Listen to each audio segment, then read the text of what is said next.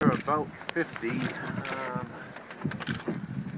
And I think this is I think it's the 5th one we've had today. And these are bruises.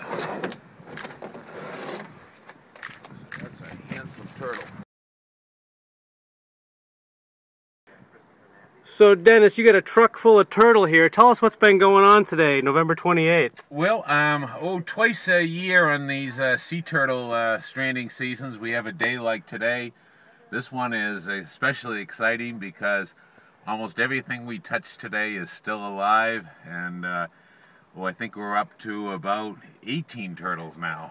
So, and the day's only half over. So this might be our big day of the year, and particularly rewarding because so high a percentage of survival so far. Now, what kinds of turtles do you have here today in your truck? Well, we have the 3 species we find. This is a beautiful little green sea turtle. We always considered these the most delicate, and they used to come in first in the season, and we'd get 1 or 2 a year. And this year, we picked up 8 on Monday. So we're off the charts on green sea turtles this year. Then we have a big run of loggerheads. This would be our 5th loggerhead of the day. That's and I'm a big sorry, turtle. I'm going to reorganize these turtles. All right, do what you got to do. Out.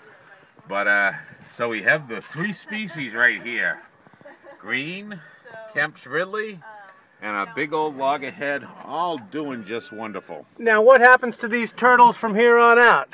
Well, we've already sent 3 volunteer carloads of turtles to the Quincy New England Aquarium facility, and I hope we might get a 4th trip out. These turtles are already fine. We might hold them overnight in 50-55 degree temperatures and ship them out first thing in the morning. Now, where were these turtles found on the Cape?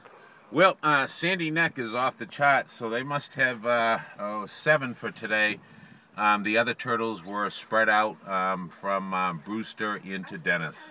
All right, have a great trip. Yeah, we will, and thanks on behalf of the turtles.